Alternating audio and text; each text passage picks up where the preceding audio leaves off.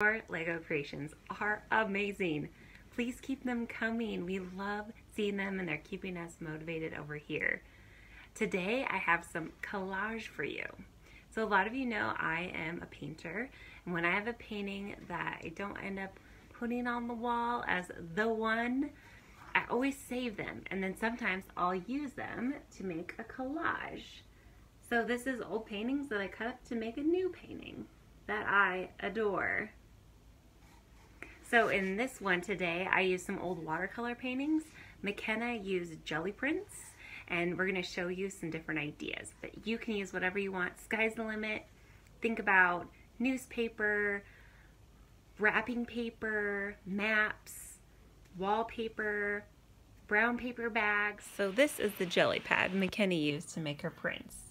She just put paint on here, layered it up, made designs, rolled it out, laid paper on, rolled the paper flat, and then peeled it off. But I realize you are stuck at home and you can't just go buy a jelly pad. So one of the things we use is silicone molds. We just use the back, and since we don't have a ton of these, we use a rolling pin. Works like a charm.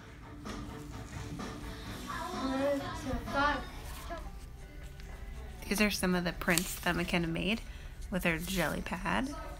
She just used acrylic paint. She was really feeling the dots. You can use forks and spoons and other cool, just look in your kitchen, let's say utensils, to make other patterns and layer them up. And then here is the collage that she made out of her prints.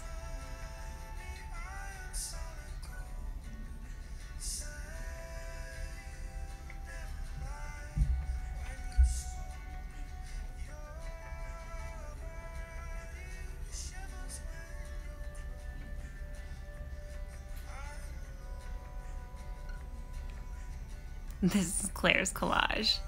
Pretty fun. I like how she incorporated buttons and sequins. This is Alice's collage. This is Spirit of the Forest, a bear in an enchanted forest.